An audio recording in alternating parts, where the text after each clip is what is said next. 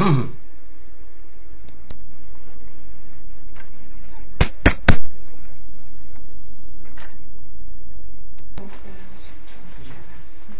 I'm going to take off the pause.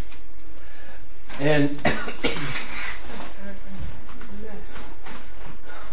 so basically, I do appreciate it that you all came out. And this was originally done as part of Ethics Week. We had about, 50 or 60 people in the audience. Well, I need to be able to read this thing. It's hard to read that flag.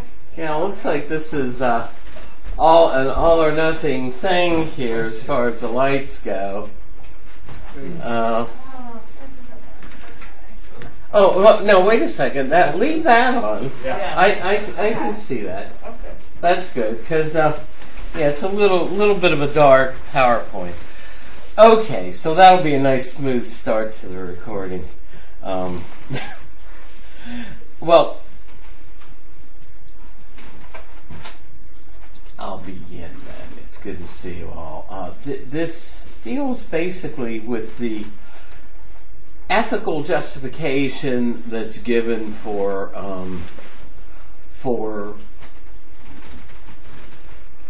aggressive action to mitigate the effects of climate change or global warming, and with the ethical, at least the ostensible ethical argument that's usually given as a reason for public policy decisions. And what I find is that argument fits a very old pattern of reasoning that Aristotle called a practical syllogism. A syllogism is a logical argument. The reason it was called a practical syllogism is in a normal piece of reasoning, a normal syllogism, the conclusion is a proposition, a statement that you are supposed to accept as true or believe on the basis of the argument. But a practical syllogism has as its conclusion not something you ought to believe, but basically something you ought to do. It concludes that a particular action is appropriate based on what the argument justifies. And what I'm saying here, as you'll see, is that applied ethics is not just about ethics. It's not only about ethics in the sense that it is not only about abstract ethical principles, but applied ethics brings into play particular facts about the world. Okay, well, I'm going to read most of it, but I've got supplementary slides, and I thought I'd have Miss Robbins here and I'd read from over there, but since I've got me to flip the slides, I'm standing over here. Okay, is ethics only about ethics? Well, my paper is not primarily intended to target professionals in this field. I should perhaps mention at the outset that there is an area of ethics called metaethics, which focuses on the field of ethics itself as its area of study. It deals with foundational considerations like arriving at proper definitions for the most basic concepts used within the subject, and whether there might in fact be a single correct method for approaching and answering ethical questions. As metaethics centers only on ethics, for this area of the subject, the answer to my question is, I'm afraid, a trivial and rather uninteresting yes. That is, for metaethics, it is only about ethics. If we, however, shift the ground from talking about whether there is a single correct method for answering ethical questions, and not everyone believes that there is, and move on instead to actually using such a method ourselves, then we are out of the area of the merely abstract and theoretical and onto the practical, down-to-earth turf of applied ethics, where you and I live when we make our moral decisions on a daily basis. And it is in the area of applied ethics that we will dwell for most of the remainder of this paper. But first, a brief meta-ethical discussion on method is in order as it relates to our central question.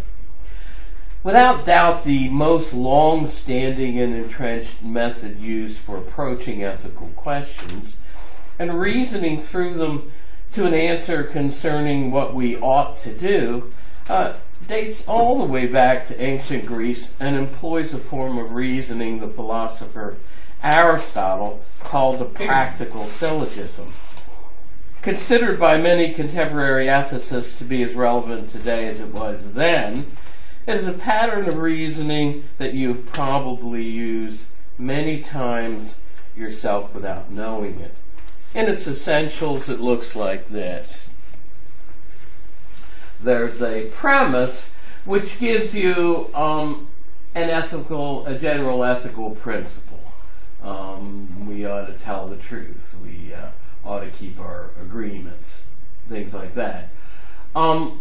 But in addition to general ethical principles, this form of argument cites particular facts about the world, and it is those particular facts that determine whether that general ethical principle applies concretely to a real situation in the real world.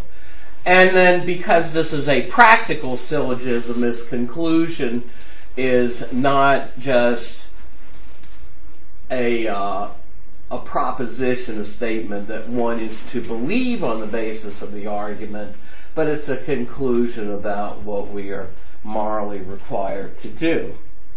So this pattern of moral reasoning shows us clearly that applied ethics is not only about ethics. The conclusion that we ought to do about what we ought to do describes our ethical obligations, and the role we use as a premise in our argument clearly relates to a moral standard, but tying together this abstract moral standard with our concluded moral obligation in a specific concrete situation are particular relevant facts relating to the situation in question, facts not themselves specifically part of ethics proper.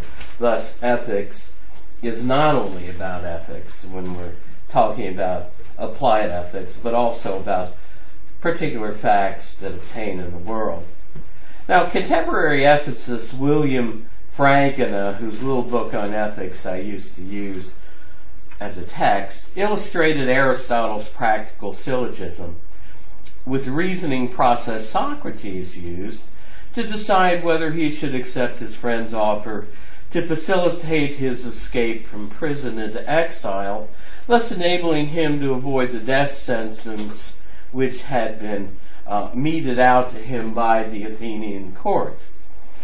Effectively using several practical syllogisms, Socrates mulls over issues like whether he has a moral obligation to keep his agreements, whether he should obey his parents, and whether we should return harm for harm and retaliation if wronged unjustly.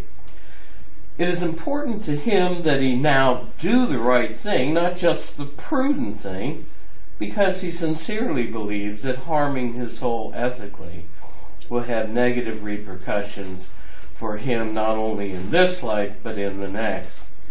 It would literally be a fate worse than the imminent death he now faces. To illustrate the practical syllogism in action, one of his arguments might be summarized as follows, and this is not exactly the way Frankena summarizes it, but it's pretty close. So you've got a particular fact.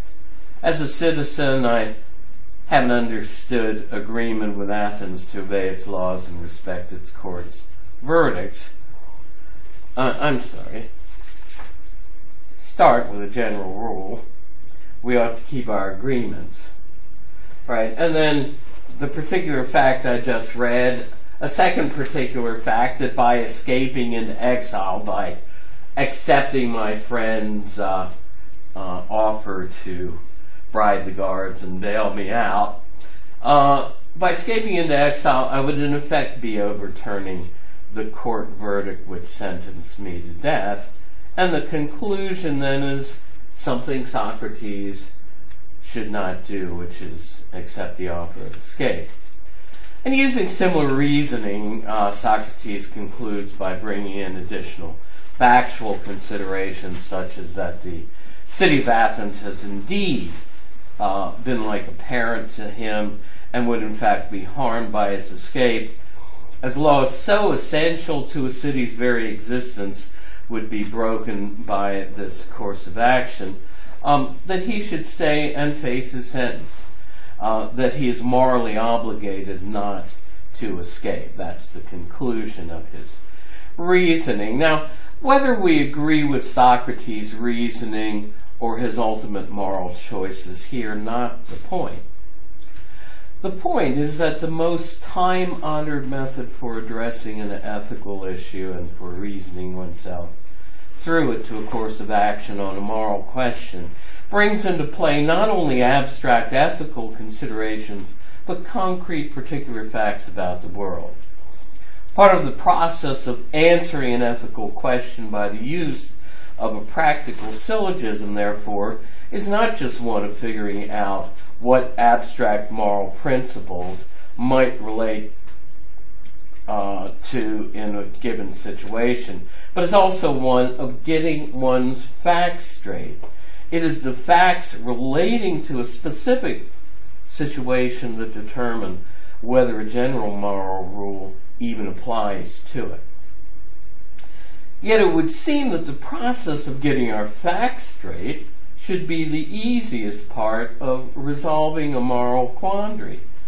After all, it is facts that are observable and intersubjectively verifiable using empirical methods, using observational methods. Abstract considerations of tastes and values are not. For example, Mary and her college roommate can easily agree on the color of the dress Mary just bought for their big double date this weekend, but they may strongly disagree on whether or not the dress is beautiful. And the question is, are there any objective ways of settling such a disagreement? Historically, some philosophers have argued that matters of moral value are like matters of taste, not settleable observationally.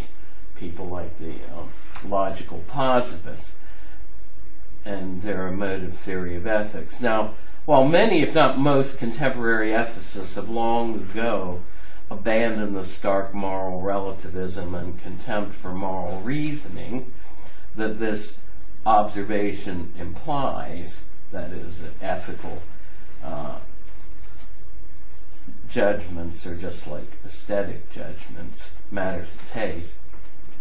In other words, can I really convince you with abstract reasoning that you should prefer chocolate ice cream to butter pecan? Is rational debate even possible on such a matter of taste? And if not on them, then why on ethical matters if they are mere matters of taste? So most philosophers have abandoned this and maintain a confidence that it is indeed possible to seek reasoned solutions to moral problems. That this issue was ever raised at all clearly indicates that on the face of it, facts seem a lot easier to confirm than values. But the remainder of my paper will take it up with challenging this initially plausible assumption by focusing at some length on the elusiveness of facts in the current moral debate over climate change. Now, at this point, somebody is undoubtedly saying to himself or herself, debate over climate change? I thought the debate over climate change is now over. A consensus on the issue now existing among reputable scientists in the field.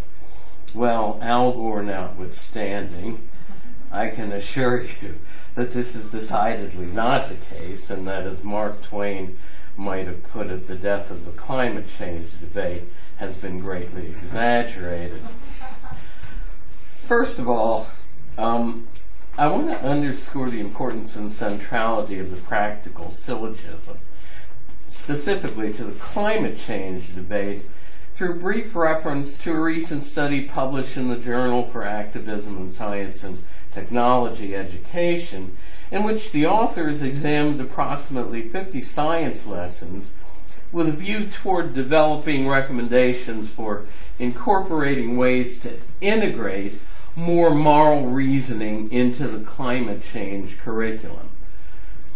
Citing an anthology called Moral Ground, Ethical Action for a Planet in Peril, and agreeing with its editor's claim that, quote, society has not acted to avert the harms of climate change because the affirmation of moral responsibilities has been missing from public discourse, end quote, they follow these editors' adoption of the practical syllogism as a paradigm for the moral reasoning that will enable us to deduce those moral responsibilities.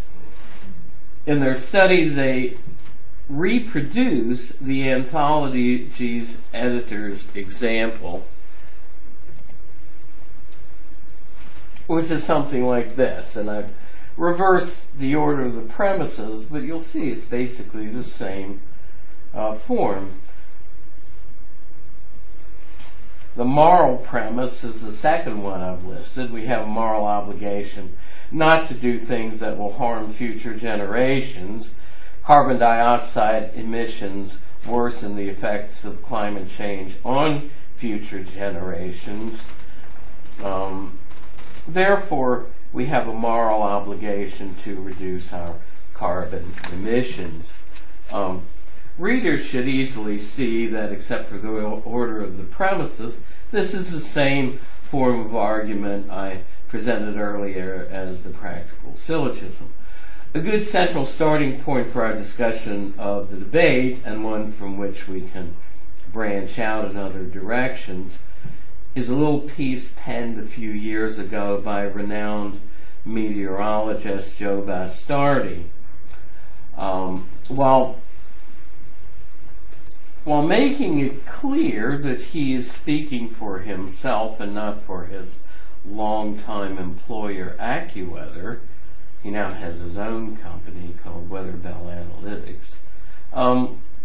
Bastardi laments the fact that defenders of anthropogenic, that is, man-caused global warming, have tried to stifle debate on the issue and have reached wrong conclusions by failing to get their facts straight in two principal ways. Number one, they have ignored well-documented and observationally confirmed facts from the past, especially those concerning ocean regime changes and their clear effect on the weather.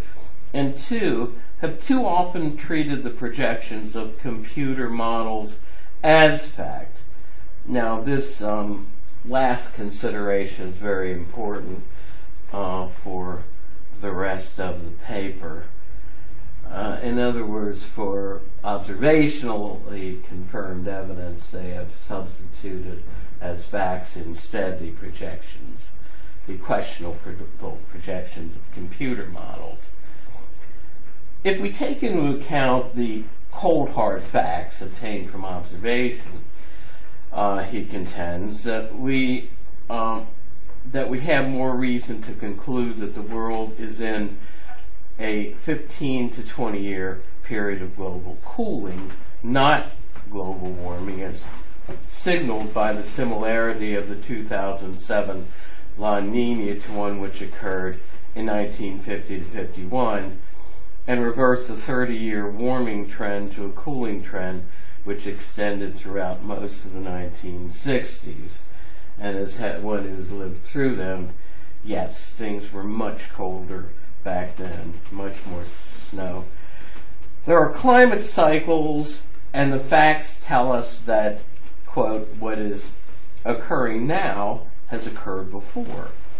This first colder than normal year worldwide is one of the signs that we're getting ready to go back to a colder cycle on the order of 15 to 20 years, and the past several years have also been cooling years. They show us that in the end, it is nature, not man, that will have its way with the weather.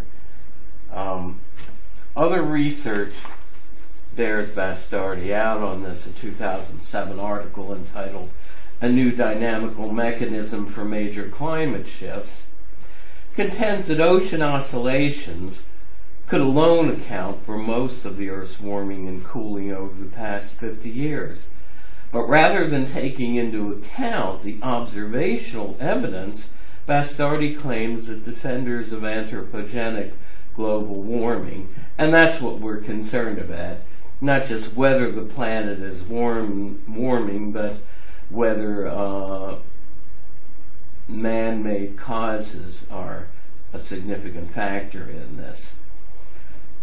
Anthropogenic, human-created. Would rather discard or ignore facts of the past relating to recurring climate patterns and instead place their faith in future projections made by computer models, evidencing some of the shortcomings of these models to account for ocean regime changes. He cites their predictive failures relating to then recent La Nina, El Nina patterns. On these changes, the models are, to put it in Bastardi's own words, clueless. A far more extensive and technical analysis of the shortcomings of computer models for making climate predictions, especially for those relied on extensively by the United Nations Intergovernmental Panel on Climate Change, the IPCC, has been offered by Christopher Monckton in the newsletter of the Forum on Physics and Society. While the technical details of his landmark 2007 article challenge and this challenge to the veracity of IPCC model projections lies well beyond the scope of this paper. It's a very scientific and technical article. I think we can understand the main point he makes, which is that, and this is a quote from him, which is that the IPCC's methodology relies unduly, indeed almost exclusively, upon numerical analysis, even where the outputs of the models upon which it so heavily relies are manifestly and significantly at variance with theory or observation or both. Modeled projections, such as those upon which the IPCC's entire case rests, have long been proven impossible when applied to mathematically chaotic objects, such as the climate, whose initial state can never be determined to a sufficient precision. End of the quote. Specifically, where does Monckton think that the IPCC projections have gone wrong due to their overly optimistic reliance on computer models inadequate to the task of making long-range climate projections for such a complex and mathematically chaotic object?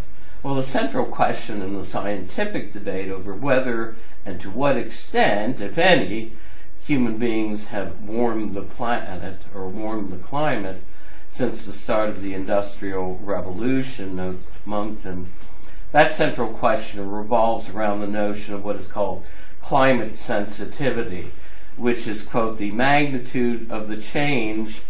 Let's go to slide 7 here.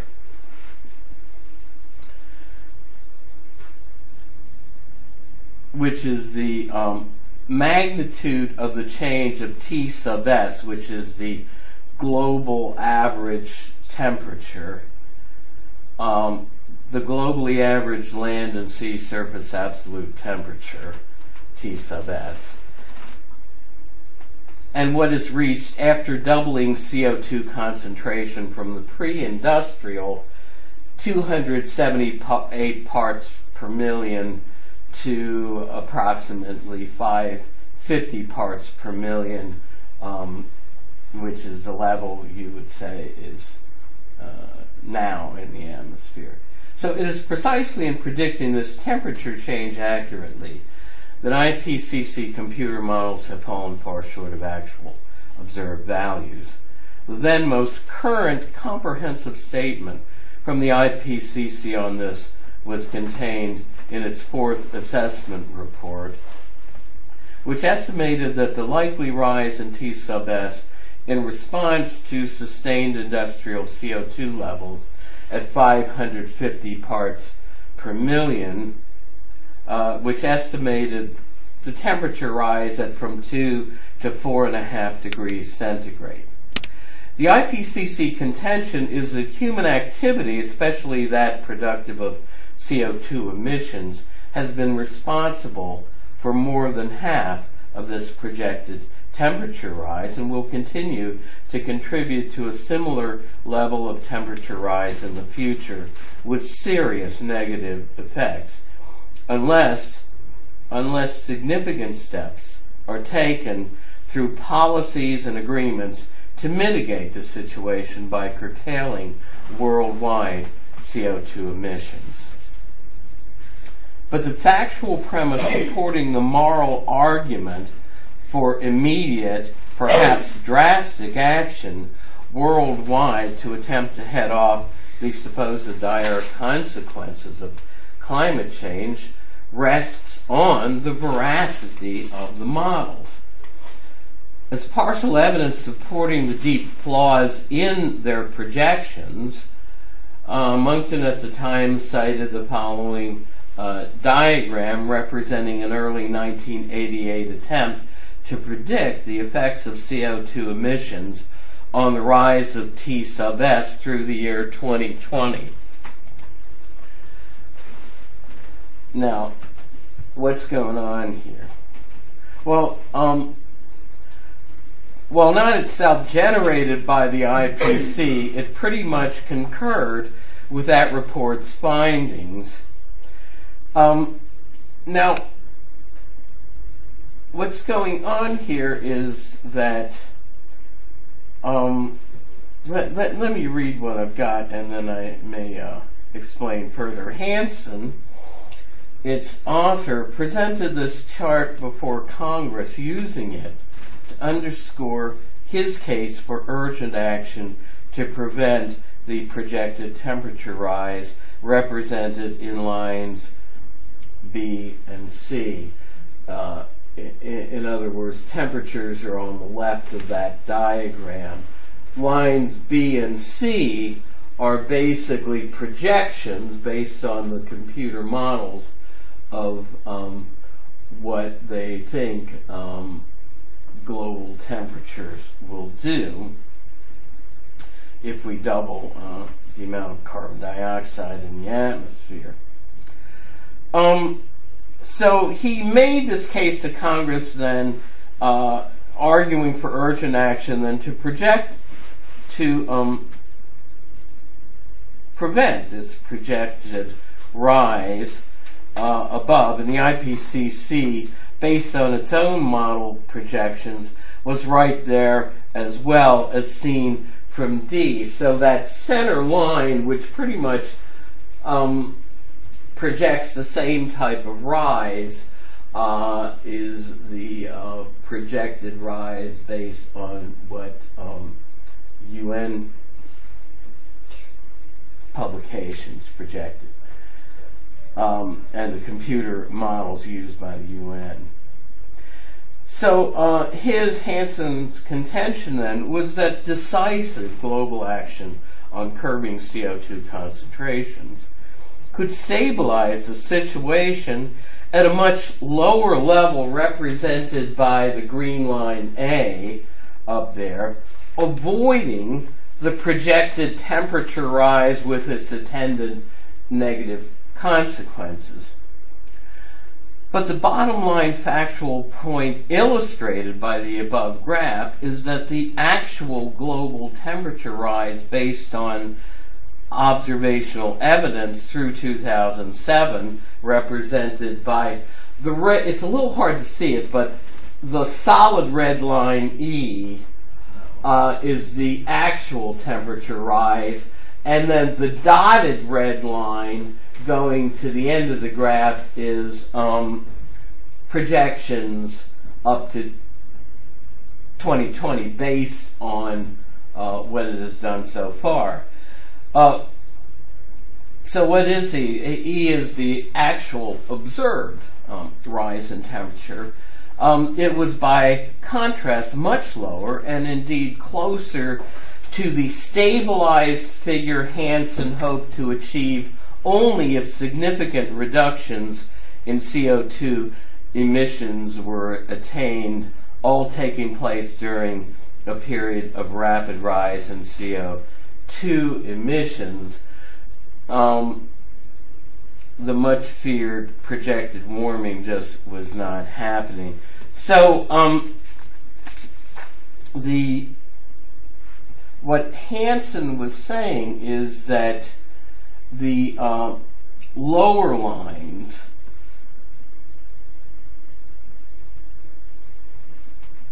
that you see on the graph were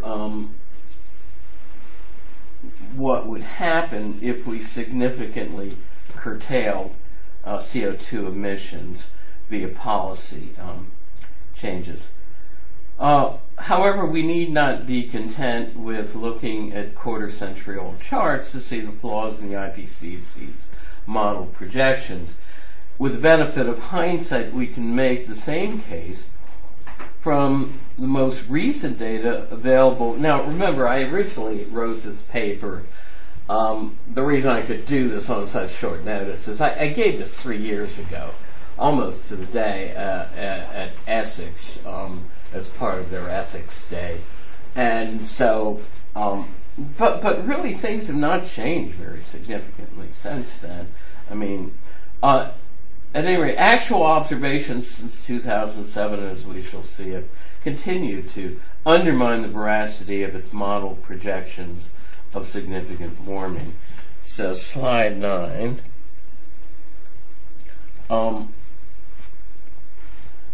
First of all, through a 2012 look back at the Hansen-NASA model, Hansen, a NASA employee, continues to show its predicted failures as warming has continued only modestly, much on the same line observed by Monkton in 2007. So, what you're looking at here is the green line up there is Hansen's predictions in two different scenarios, scenario A and scenario B. But notice they all predict a significant global temperature rise. And what he was arguing for is that significant action could, scenario C represents global temperatures of CO2 emissions had been limited to the year 2000 CO2 emission levels. So what Hansen was arguing is that in that light blue line called C, and I know you guys can't see the letters from here, but the point is if significant changes were made, then that's where we could keep CO2 emission levels.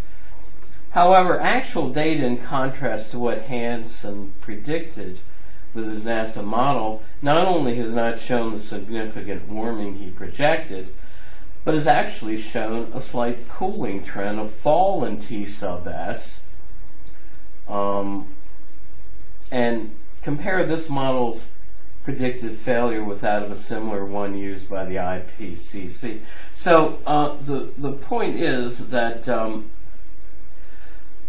what you see as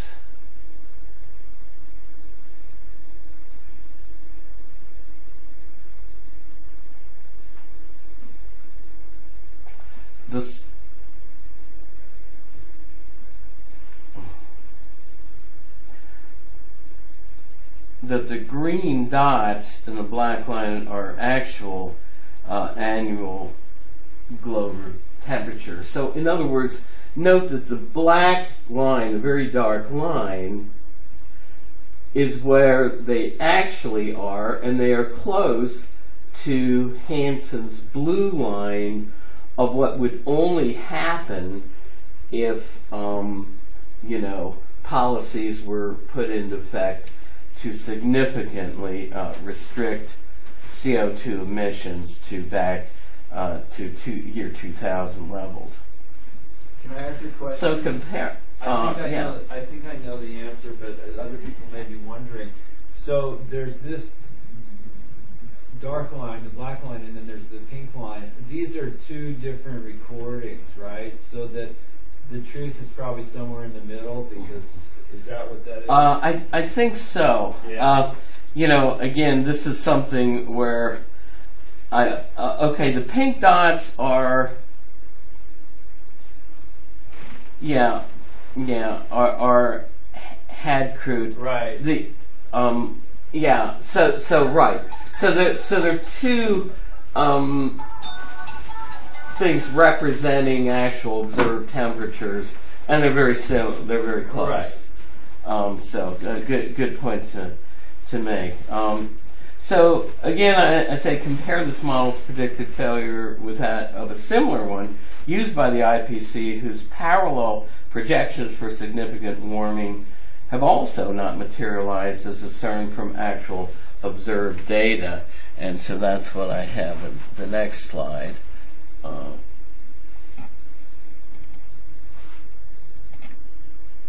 Okay. Not used to clicking that mouse with my left hand. Note how much lower are the actual observed temperatures from those projected by the model. So basically, the model projections are what you see at the top for the UN in their various publications on this. And the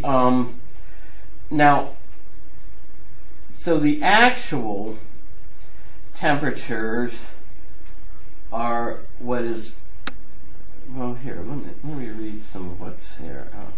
The IPCC climate model predictions versus reality. Purple dots lines are actual annual had crude 3 global temperatures. Blue, green, and red lines represent IPCC global temperature predictions for business as usual CO2 emissions. The orange line, the commitment line that you see in the middle, represents global temperatures if CO2 emissions had been limited to agreed upon 2000 levels, as was argued we need to do with drastic policy considerations. And the point is, the pinkish line there represents actual observed temperatures, which are very close to what they were supposed to achieve only if significant carbon emissions mitigation procedures were put up into effect. Okay, so another chart of RSS satellite global temperature measurements confirms that there's been a cooling trend worldwide since 1997. That is, we have since then 184 months. Now, this was when I wrote it, of cooling, not warming, as predicted by NASA and the IPCC models, and that's in slide 12 here. Basically,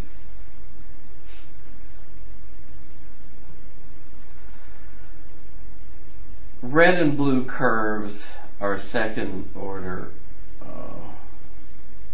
trends. I mean, basically, what you see going across the middle are actual levels, and notice these temperature levels have remained relatively constant throughout this period, even though that black line represents a significant rise in the concentration of CO2 in the atmosphere. So, in other words, it's not having a significant effect on the average temperatures. So this absence of warming has happened in the face then of steadily rising atmospheric CO2 levels, as indicated by the black line.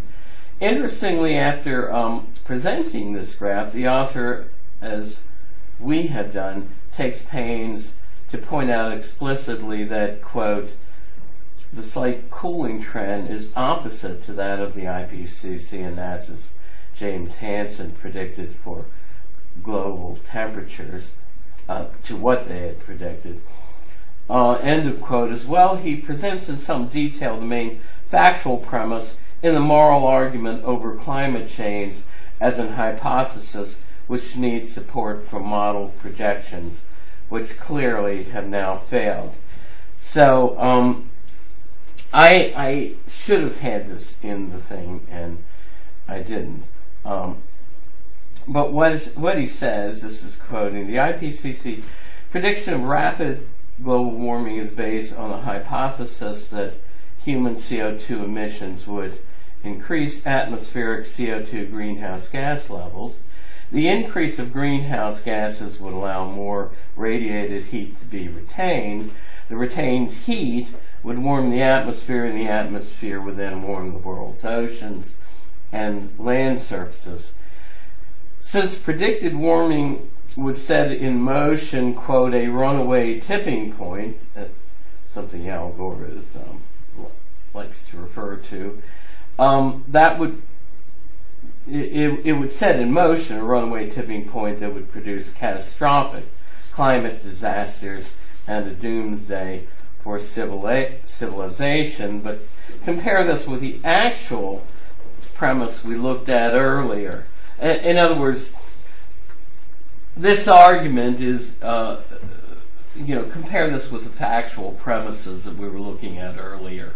One says, if we do not act soon, anthropogenic environmental changes will bring serious harms to the future, basically the future of the planet. And the other factual premise we looked at earlier, carbon dioxide emissions worsen the effects of climate change on future generations. That is, the main factual premise in the moral argument for dramatic and urgent action on climate change becomes an hypothesis whose main support is coming from computer model projections, and these projections have been undermined by observational evidence. Not reading my own stuff very well. Curiously, NASA's Hansen, and we're coming into the home stress. Curiously, NASA's Hansen has made recent news a few years ago with a moral argument whose factual premise is essentially the same one listed above, arguing, quote from Hansen, the current generations have an overriding moral duty to their children and grandchildren to take immediate action, end of quote, to curb the supposed dire consequences of human-induced climate change. He calls this, quote, an issue of intergenerational justice on a par with ending slavery, end of quote. But we've just seen that as empirical evidence shows that the global temperature rise as predicted by his model will not follow, then neither will the destructive consequences he thinks we will bring on future generations through our greenhouse gas emissions. In other words, if the facts aren't there, the conclusion of the moral of the practical syllogism is not supported. Hence, the crusade he wants to start for the adoption of a carbon tax worldwide to effect a 6% reduction in CO2 emissions seems as a consequence to lack his claimed moral foundation. If there is no such emergency, then there is no legitimate moral argument supporting such dire emergency measures. The factual premise of any such argument being false.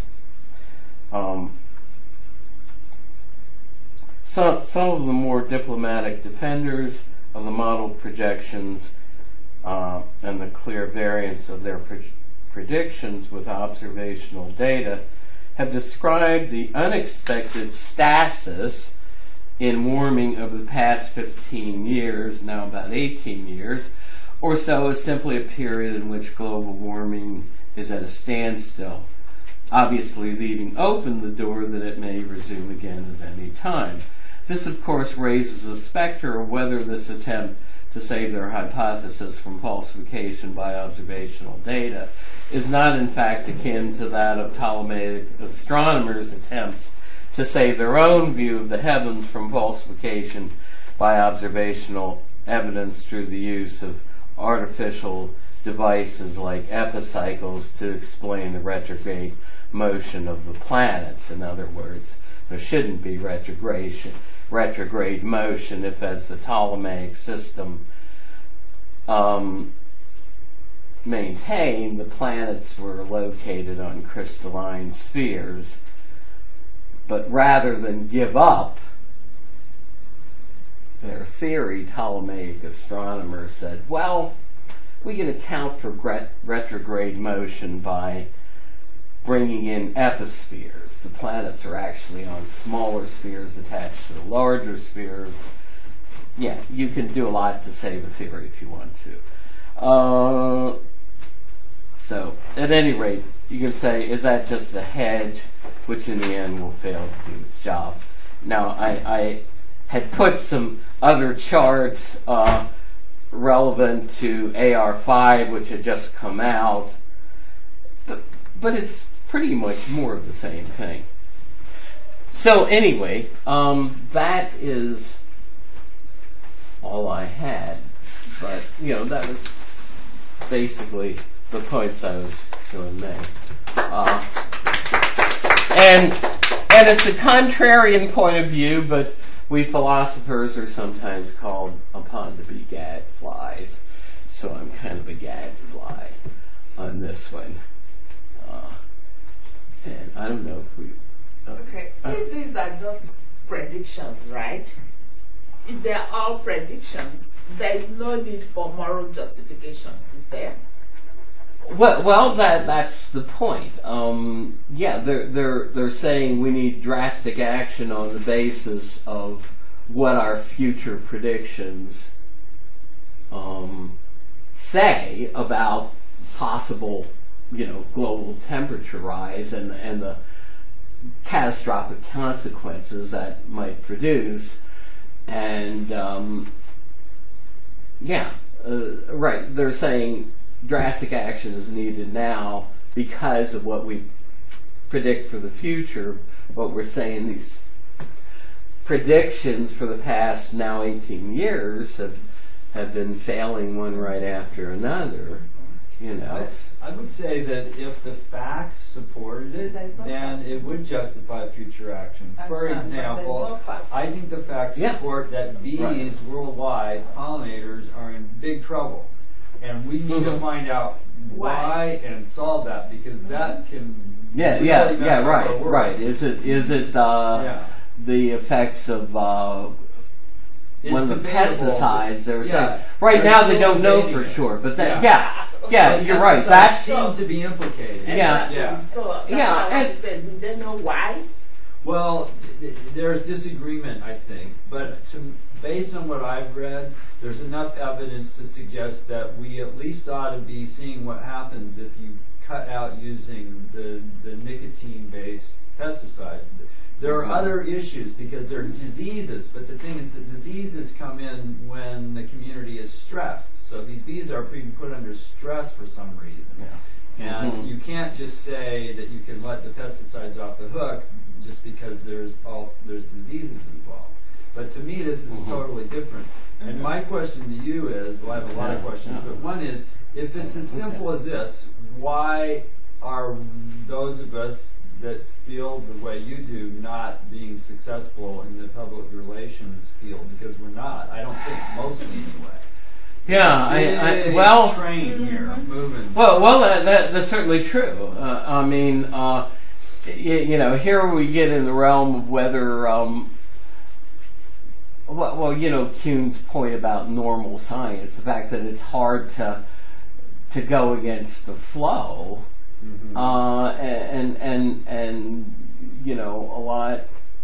You can say a lot of entrenched scientific institutions have a lot of things invested in the computer model scenario being accurate, and what it might tell about the future, and you know, so you seem to be going against a lot of institutionalized you know,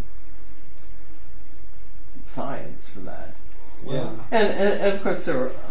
Oh, yeah, good. No, I didn't. Well, I okay. Well, I mean, it seems to me they're not simply antithetical. I mean, isn't there the possibility there's some compromise? I mean, it's not simply one group of scientists saying, no, there's no evidence, there's been no climate change, and then there's another group that are alarmists and say, oh, if we have to prepare for catastrophe. Isn't there some middle ground where they say, yes, is a warming trend, but it's not going to be as devastating as we think. It's a slower. And doesn't the experimental evidence show that there is? I mean, it's not quite as.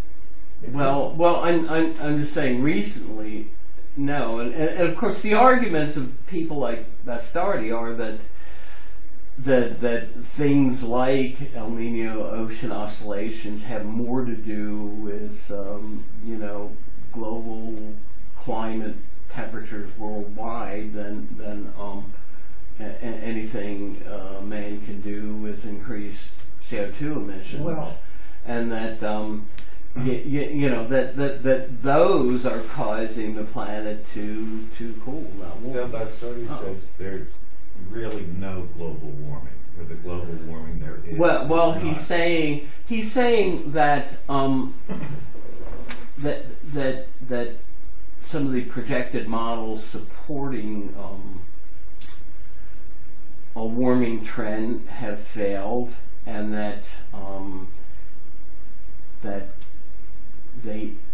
one significant reason for their predicting such a level of warming is because they do not take into effect, and here we get taking all the data, relevant data into account, they do not take into account relevant data concerning ocean oscillations, which perhaps, if taken into account, would not have those models predicting near the global mean temperature increase that they do. No, but it seems to me that they do have techniques involved to simply measure whether the overall temperature of the Earth is increasing or decreasing. How? I actually don't think that is nearly as simple as it's being made out to be. And you know, if you look at like the divergence in that one where we saw there was a couple of 1/10 of a degree, or at least 1/10 of a degree difference in the empirical data, and you know, there's a lot of arguments going on right now about whose data is better. You know, because what do you measure? Do you measure the average air temperature? One of the things that's been discovered recently is that there's a systematic bias in the temperature record because a site that was created, say, in 1930 as a weather station, and at that time there was fields around it, and now there's a parking lot around it, and there's an airport next day. Well, does that affect? Absolutely, that is going to affect it. Yeah, sure. You've got all kinds of heat. The urban heat island effect, as someone who lives in a urban heat island. I mean, I suppose I'm just saying, do we have to be so antithetical? You're making it wrong. Yeah. Discussion saying, well, there's a possibility. Even the ones who say, well, there are people called lukewarmers really don't know how to who say yes. We don't know how to predict this thing. But we don't know how to. Both models show a warming trend. It's just the degree to which the warming trend. That's the it's dispute. not alarming. Both models are going up. Yeah, but actual, and this is the question I want to ask. The projection is alarming, but it's not as bad as that. Well, one projection is alarming, but the other one also shows an increase in global warming. So my question is, are those projections of the actual, they're not taking into account the population growth, the deforestation, the agriculture, agribusiness that's going to increase as more people populate the planet, and that's going to change that number as all those other things. Higher, right? As all those other things take place. Well, and we are in an ice age, right? We'll see. In an ice age. Now, I can't say exactly what they say, but certainly part of what goes into the argument that for the purposes of the models, we're going to double CO2 concentrations in the atmosphere and then see where that leads. That takes into account things that you're mentioning as causes of the doubling of the CO2 in the atmosphere. But the actual isn't taking that into consideration as the population increases and as agribusiness increases and as the deforestation of the precious Amazon rainforest and all that other stuff, which creates enormous additions to heat. Yeah, well, I mean, there certainly are some things that we can do, right, that are not good but bad. Planting trees is, to me, something that everybody should be able to agree on. It's a good thing. Because trees fix carbon dioxide. This is one of the issues I have. People say, well, carbon dioxide is pollution. Well, not the plants. Just the whole way in which we go about describing the issue. It's food for plants. That's why if you have a greenhouse, you actually pump extra CO2 into it, so plants grow better. Well, yeah, and I mean, Vladimir Putin's own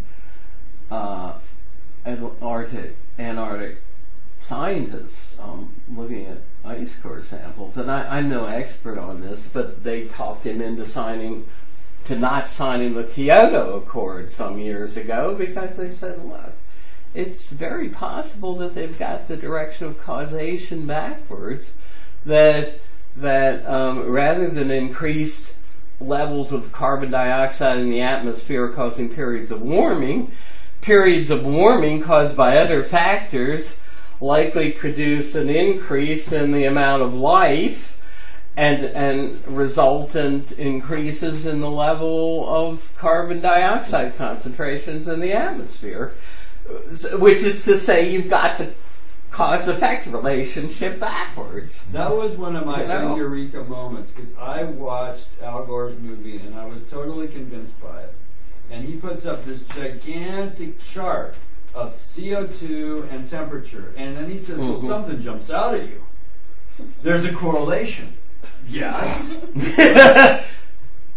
Get this, you guys. Correlation does not equal cause. That's a very fundamental principle. And in this case, I believe it's been proven, although some people may still contest it, that if you look at the time factor, that it's the warming signal that precedes the CO2 by 400 years. You cannot have a cause coming after an effect, or vice versa. So that suggests that, in fact, it does work that way. And Yeah, when I yeah. realized that, that's when I really started to wonder, you know, and I really reevaluated my whole approach to this question, because I felt like Mr. Gore, and I voted for him, you know, and, you know, at the time I was, his politics weren't... No, he was a very credible guy. I you know, on and other subjects. it was only maybe, later, yeah. you know. I don't think he invented the internet, but other things, Al Gore was good on it. I remember in the late 80s, one of the guys from science came to me at the University of Virginia and said, "Are you on the net?" And I thought, well, if I don't know what the net is, I'm probably not on the net. You know? And he meant the what I guess was a precursor of the internet back then. Right. The DARPA DARPA, thing. So, anyway. Well, I don't want to stretch this out longer, but thank you so much for coming, and you know. By the way, the one that I did 3 years ago, I did do integrity recording, and the mic was so overbearing. You know how recording, when you have the mic level up too high, you can hear it, but it's a bit distorted. That's what the recording is like, but there is a recording of this on YouTube already. Have you thought about publishing this paper? Well, it's out there. I haven't thought of publishing in a journal or something. I have a Maybe suggestion if you're interested. You know the website What's Up With That, or What's Up? Anthony Watts' website. No. There's Yeah. lots of readers there. Yeah, but see, it which is interesting. Now, it actually is out there, published on the web, because I did some things for a libertarian political site, and I gave them, I thought, well, I'm going to give these guys the right of first refusal, because they published some of my stuff in the past, and so they did put it out there. They might still be interested in it. If you send it to them, if you're interested in SED, just tell them that it has appeared elsewhere. They might still be interested in it. I don't know. I published an article there. It's the only thing I ever published on this topic. But I read Well, that's interesting. Well, give me the yeah. link to your article. I'm going to stop this.